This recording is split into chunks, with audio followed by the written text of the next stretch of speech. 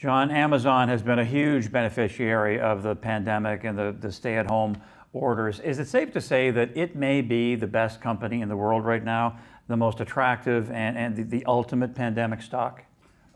Yeah, I think so. I mean, it's not quite the largest company in the world. Apple has that, but it's a couple $100 million. That's a day's worth of trading in either one of these stocks. You know, it's the obvious play, and therefore you probably can't wring a lot more out of Amazon from a pandemic perspective. And I think one of the nice things that we're starting to see is that the market is broadening out in its advance. Bank stocks are doing a lot better now. But there's a lot of different ways to play the longer term trends or the impacts of the structural changes of this pandemic.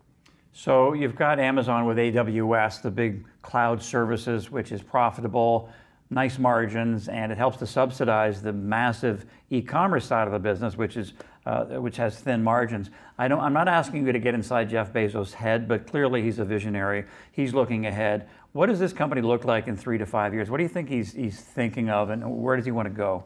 I think one of the big longer term themes, he's already really told us, healthcare. They have a joint venture investment with Berkshire Hathaway and JP Morgan. Logistics is about 30 to 40% of the cost of the delivery of healthcare. Amazon's the most sophisticated logistics company in the world.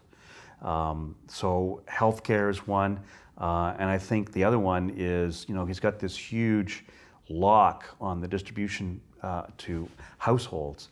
I think anything that touches households, health, anything to do with households is going to be an area of interest, and he's going to go after all of it, I think.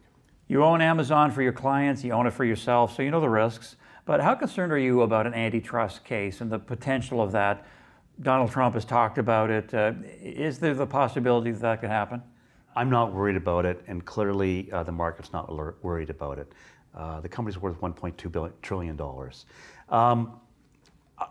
You know, you look at this pandemic and the outcomes of it.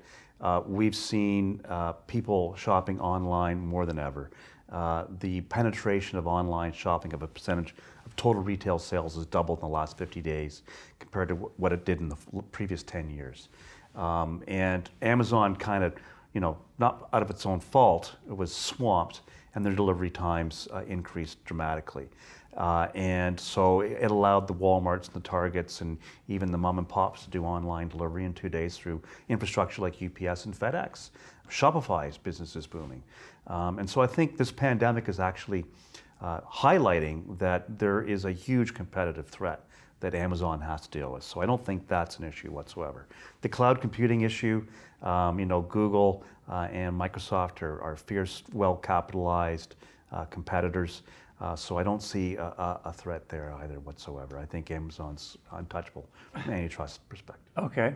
What about another risk from another angle, and that would be the potential of a public backlash? There's been criticism about Amazon, how it's been treating its employees, maybe not enough safety equipment during the pandemic, firing whistleblowers, a high-level executive leaving the company and writing a very critical memo. What about the possibility of some kind of public backlash because they're just so big, because Bezos is so rich, that kind of sentiment? Yeah, I think that there's the potential for a backlash, but I'm sympathetic. I mean, hospitals weren't able to provide safe working environment for their employees. And, you know, the strain that all these people, essential workers, Amazon's an essential company, we're having to deal with really sort of gives them, I think, some fair latitude. Nonetheless, there is that backlash against all kinds of companies, like Facebook, one of the most hated companies in the world, and yet it's the most popular and most efficient advertising campaign platform because everybody uses it. So I don't think public backlash longer term really lasts all that long.